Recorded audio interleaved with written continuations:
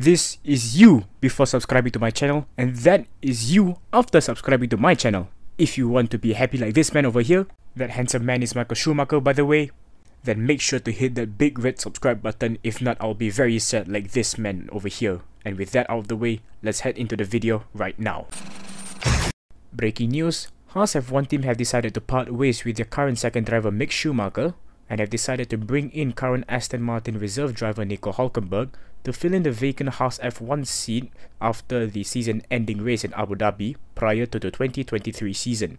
But the main question here is, why did Haas choose to replace Schumacher? Actually, the first reason is involved with money.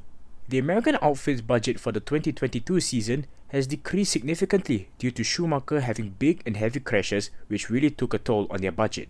Some of these crashes include Mick Schumacher's Q2 crash during the Q2 qualifying session of the Saudi Arabian Grand Prix, which forced the team to make the decision to not repair his car despite having the components and parts to do so, which was the reason why he missed the race start. Another one of such incidents was during the Monaco GP. During the race, everyone was very careful as they navigated their way around the circuit due to the wet and slippery conditions. However, Mick Schumacher was not so lucky because he lost control of the rear of his Haas at the swimming pool section due to the wet surface, which saw his car being split into half when he made contact with the barriers, which was the reason why he was out of the race. Even Haas's team principal, Gunther Steiner, was very unhappy due to the millions and millions of dollars that Schumacher has been costing the team and his inconsistencies. And that brings me to the second point, consistency.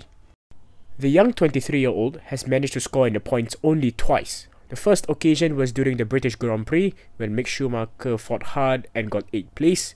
And the second occasion was during the Austrian Grand Prix a week later when Mick Schumacher got his highest ever finish in Formula 1 with a placement of P6.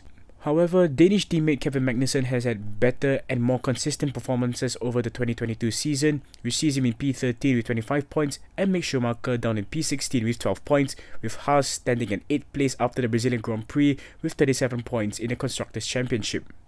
And I'm sure this is another question that y'all are thinking of right now. Why Nico Hülkenberg to replace Schumacher? For those of you who don't know, Nico Hülkenberg is a Formula 1 race driver, obviously.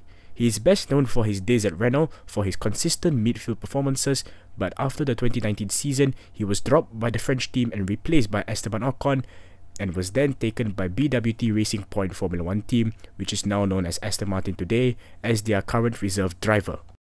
The 35-year-old German had a total of 3 appearances for the Racing Point team. The first time he appeared for them was during the British Grand Prix, in which he failed to start due to some problems with his Mercedes power unit, and the second time he appeared for them was the 70th anniversary Grand Prix, in which he qualified in a surprising 3rd place and finished in 7th, and the last time he appeared for them in 2020 was during the Eiffel Grand Prix at the Nürburgring, in which he finished a surprising 8th place with 4 points. That meme I put in the previous picture is for entertainment purposes only, so please don't take it seriously, thank you. The current Aston Martin reserve had 2 appearances in the 2022 season. The first one was in Bahrain, the season opener, and the second one was in Jeddah for the Saudi Arabian Grand Prix. He raced in both events to temporarily replace 4-time world champion Sebastian Vettel, as he had tested positive for COVID-19. Now, Hülkenberg is set to race alongside Kevin Magnussen for Haas in the 2023 season, as his experience was the key to the team's decision to sign him in the first place, as Hülkenberg was fighting in the midfield for the entirety of his career. But what does this say about Mick Schumacher? Now, there are currently rumours of the fact that Mercedes might be looking for Schumacher as a reserve driver, but will the Silver Arrows eventually buy him as a reserve, or will they choose someone else? Leave your answers in the comments, I would love to read them. See you in the next video, and goodbye.